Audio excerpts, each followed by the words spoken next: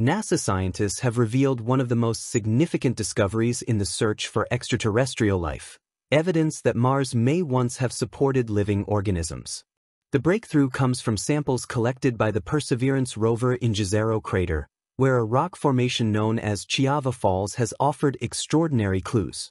The mudstone, believed to be 3.2 to 3.8 billion years old, was once part of a lakebed and contains minerals strongly linked to biological activity on Earth, including vivianite and gragite.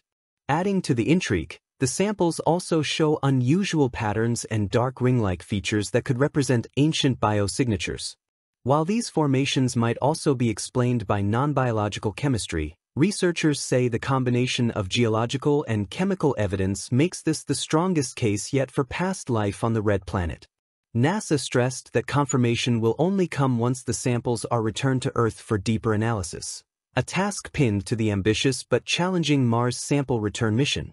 If validated, this discovery would mark a turning point in science, offering humanity its first proof that life once existed beyond Earth and reshaping our understanding of Mars as a world that may have been far more alive than previously imagined.